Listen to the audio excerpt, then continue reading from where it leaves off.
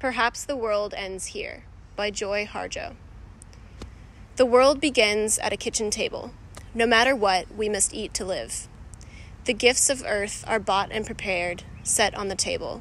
So it has been since creation, and it will go on. We chase chickens or dogs away from it. Babies teeth at the corners. They scrape their knees under it. It is here that children are given instructions on what it means to be human. We make men at it. We make women.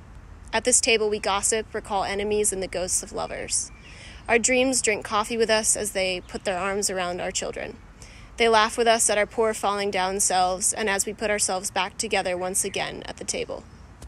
This table has been a house in the rain, an umbrella in the sun. Wars have begun and ended at this table. It is a place to hide in the shadow of a terror, a place to celebrate the terrible victory. We have given birth at this table and have prepared our parents for burial here. At this table we sing with joy, with sorrow. We pray of suffering and remorse. We give thanks.